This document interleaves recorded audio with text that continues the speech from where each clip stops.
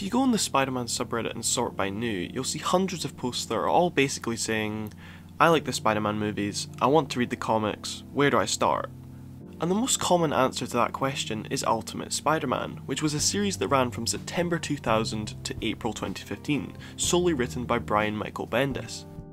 It retold the classic Spider-Man origin in a more modern setting, following a young Peter Parker as he tried to balance his high school life with being a part-time superhero. But why is this comic recommended so much? What makes it such a good starting point for new readers? And why is it my favourite comic book series of all time? Well, I'm glad you asked, because I'm about to tell you.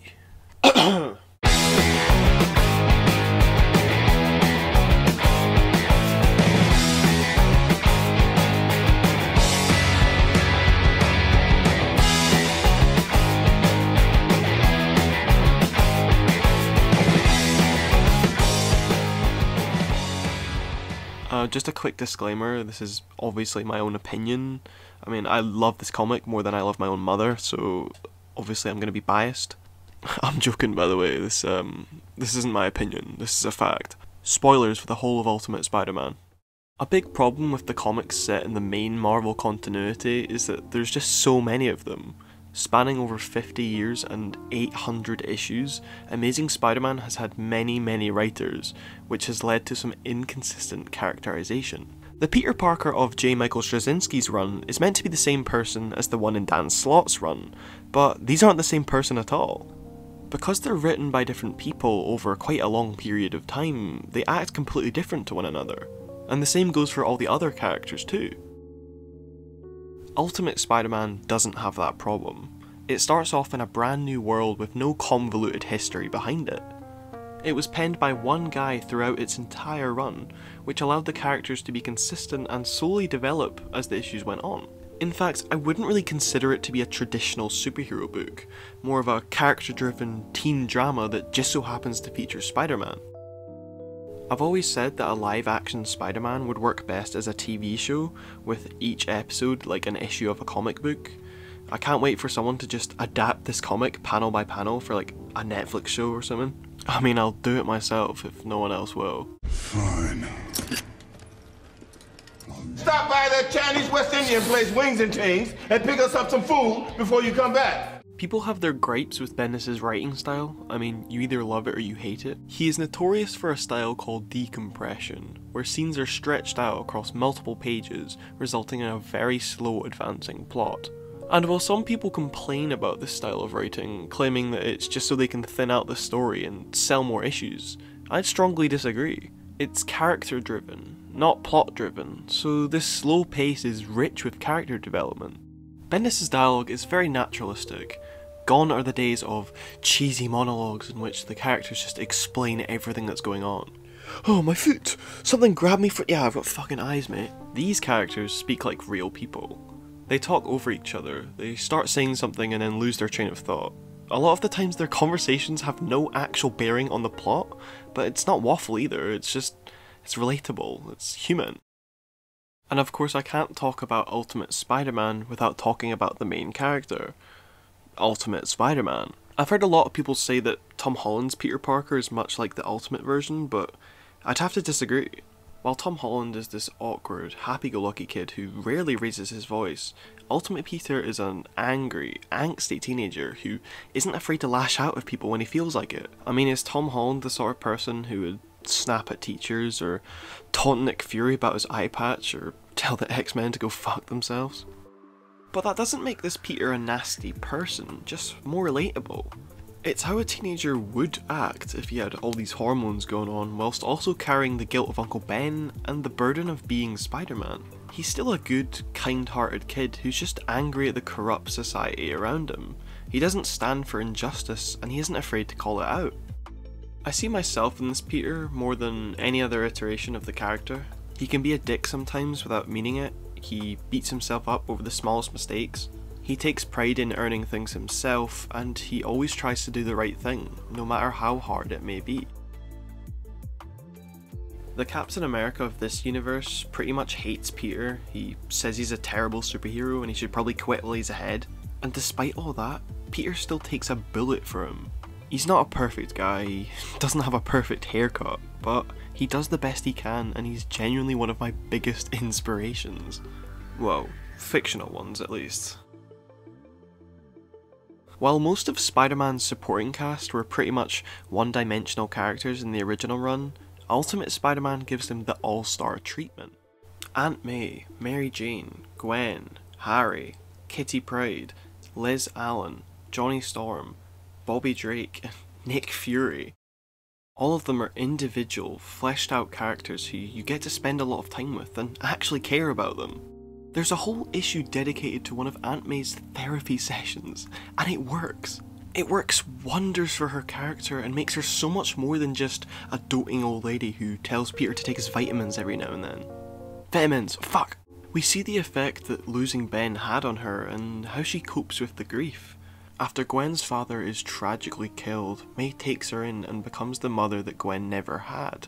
When she finally learns that Peter is Spider-Man, she takes a good while to accept it, though it encourages her to be more open-minded about superheroes, and when the Human Torch and Iceman find themselves homeless, she offers to take them in too. She's far stronger than other comics allow her to be, going so far as to pull a gun on Venom to protect her family. I mean, Sony wanted an Aunt May spin-off film, like, if it's to do with this version, then yeah, count me in. Aunt May Cinematic Universe, Aunt May Spider-Verse, Aunt Mayaverse. Mary Jane is also an incredible character. Peter tells her about Spider-Man almost immediately, and she's able to help him out on many different occasions. While on the surface she's supportive of Peter, she doesn't like that Spider-Man is completely taking over his life. It's all about him, and he never asks about her. She's got a tough home life with an abusive, alcoholic father, and a mother who won't stand up to him. She goes to sleep not knowing if her superhero boyfriend will live or die, and on top of that she gets incredibly jealous of Gwen when she moves into Peter's house. This same sort of character was hinted at in the original comics, but it was never really explored like in this one.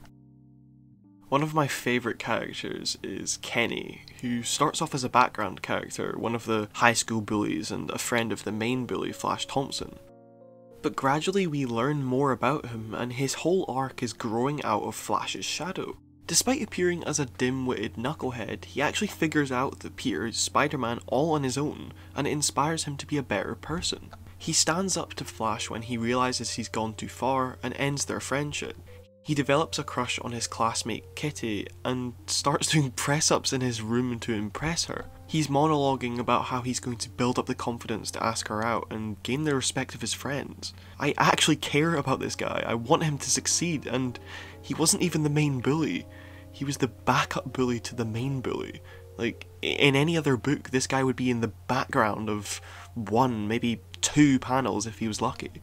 Even the staff at the Daily Bugle, who you don't see that often, are proper characters with their own distinct personalities. Random police officers and passers-by will have their own little quirks which really make the city feel alive. The slow pacing really benefits all of these characters, giving them a lot of time to grow like real people. And what better example of this than J. Jonah Jameson? J. Jonah Jameson started off like his main continuity counterpart. He was an arrogant loudmouth who used the front page of his newspaper to give Spider-Man a terrible public image. While the original Jameson had a burning vendetta against Spider-Man, hating him so much that he'd hire actual super criminals to murder him, Ultimate Jameson didn't really care that much. He didn't really agree with what he was printing, he just knew it would sell him papers, and he thought it was funny. And while Jameson started off as this wealthy and corrupt man who mirrored real-life news corporations, we soon found out why. Through a beautifully eye-opening speech to Peter, Jameson reveals that he lost his astronaut son on a space mission and didn't get a body to bury. He talks about the impact it's had on him as a reporter, and he admits to some of his mistakes. He explains his dislike for Spider-Man, saying that his son was a hero, and that someone who hides behind a mask isn't. It breathed new life into someone who was traditionally a one-dimensional character. Sure, he still disliked Spider-Man, but you couldn't really blame him. And while Jameson's opinion of Spider-Man kind of hummed and hawed over the years, it completely changed when Ultimatum happened. Ultimatum was a huge crossover event which took place across all the Ultimate titles. The evil mutant Magneto sent a massive tidal wave through New York City, killing millions of people in the blink of an eye. The event killed off dozens of fan-favourite heroes, most of whom have stayed dead ever since. They originally planned to kill off Spider-Man too, but they soon realised that'd be a bit too much. Now the main Ultimate story was pretty bad, it was pretty terrible, but Bendis didn't let the crossover drag his series down with it. He used the event to shake up the status quo in a way that didn't rely on violence, edginess, and shock value like the main series. When the tidal wave hits the city, Jameson loses everything. His wife, his home, his business, everything is lost in an instant. And during that moment of sheer panic and terror, while his office is submerged in the water and bodies are floating everywhere, he looks out the window and sees Spider-Man, diving in, trying to save as many people as he can, even though all hope has already been lost. And it is in this moment that Jameson finally admits that Spider-Man is a hero. So despite Ultimatum's many flaws, it is responsible for what is arguably one of the most beautiful panels in Spider-Man history, if not comics in general. It's mature, it's genuine, it's one of my favourite moments in all of comics and almost brings a tear to my eye. I love the Spider-Man films with all my heart, but they have not come even close to something like this. This was a massive turning point for Jameson's character, who from this point on vowed to do everything in his power to make things right. After learning Peter's secret identity, Jameson promises to never tell a soul, despite the fact that it would sell more papers than he could dream of and save his failing business. He offers to pay for Peter's college and gives him a job that he won't be fired from if he's too busy doing Spider-Man stuff. Jameson went from one of my most hated characters to one of the most likeable. It's only now that the original Jameson, the one in the main comics, is starting to like Spider-Man, and that would never have happened without this one. Jameson was just one example of how Bendis critiqued society in the pages of Ultimate Spider-Man. The media, politicians, the corruption of the rich, the education system, abusive parents, bullying, what makes someone a truly bad person. The book constantly tackled racism, where it was disguised as mutant phobia. Mutants were everyday, ordinary people who would wake up one morning and realise that they had superpowers. Society wasn't too happy with this, which led to a generation of young mutants who were constantly ridiculed for being different. They were shouted at in the street, insulted, and even Spider-Man was mistaken for a mutant and subsequently shit on for it. Liz Allen, one of Peter's classmates, was a proud mutant phobe who took every chance she got to speak against mutants. And then she turns out to be a mutant, and now she'll have to deal with the whole world being against her. And if it wasn't bad before, Ultimatum made things 10 times worse, as mutants were blamed for Magneto's actions against the city. There's this one panel that comes to mind, in which Flash Thompson is bullying his mutant classmate Kitty Pryde, saying that she was the one who drowned New York. And it is extremely reminiscent of how Muslims were treated after 9/11. Brutally honest and heartfelt reflections of the real world that meant the book was actually saying something, not just a fun, wacky superhero adventure for kids. I mean, one of the issues ends with the Green Goblin beating his own son to death, instantly regretting it, and then asking one of the SHIELD agents to shoot him in the head. Like, yeah, that's for children, isn't it? Spider-Man, woo! Genocide, yeah, racism, woo! Most superhero comics never stray far from the status quo. They don't have an ending in sight because the goal is to keep selling the book forever. But the whole idea of the Ultimate Universe was to take risks that other comics were too scared to. What if Spider-Man went out with Kitty Pryde? What if Captain America hated French people? What if one of the bad guys had enough and used their powers to kill millions of people? Whether you think they're good or bad, you have to agree that the Ultimate Universe took a lot of risks. And what bigger risk to take than Ultimate Spider-Man issue 160? After a final battle with the Green Goblin, a gravely injured Spider-Man succumbs to his wounds and dies in the hands of Mary Jane, surrounded by his closest friends and family. His last words are about how he could never save Uncle Ben, but he managed to save Aunt May. And he closes his eyes knowing that the people he cares about are safe. In a world that was trying to be as realistic as possible, Peter's death made sense. Eventually, at some point, he was gonna face something that was too much for him to handle. And despite being told that, Peter never gave up anyway, and he died trying to do the right thing. The end? Nope, not even close. The Spider-Man story continued without Spider-Man. We got to see Aunt May, Gwen, Mary Jane, Kitty, even J. Jonah Jameson all deal with the fallout of Peter's death. And it worked because of how strong the supporting cast was. The series was relaunched with Miles Morales, a young teenager who got bitten by the same type of spider that Peter did. He originally didn't want anything to do with his powers, his father being a huge mutant phobe, but after being a witness to Peter's death and realising he could have done something, he realises the responsibility he has. I really like Miles, but that's a whole nother video. I just think it's cool how the story can go on with whole new characters just because of how interesting the world has been built up to be. Like, Brian Michael Bendis, man, just give him a huge pat on the back. The story culminates in Ultimate Spider-Man issue 200, not with a big action set piece, not with a huge dramatic moment, but a beautifully bittersweet issue where Peter's friends and family get together on the 2nd anniversary of his death. Aunt May, Mary Jane, Gwen, Johnny, Bobby, Kitty, Liz, Kenny, Jessica Drew, and new friends such as Miles, Gank, and Bombshell. They hug it out, they catch up with each other, and tuck into the world's largest table of food. They take turns talking about what Peter would be like if he were still alive, in these amazing double-page spreads which bring back the previous artists of the series.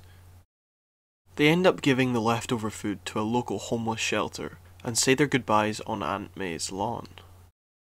And in my mind, Ultimate Spider-Man ends here.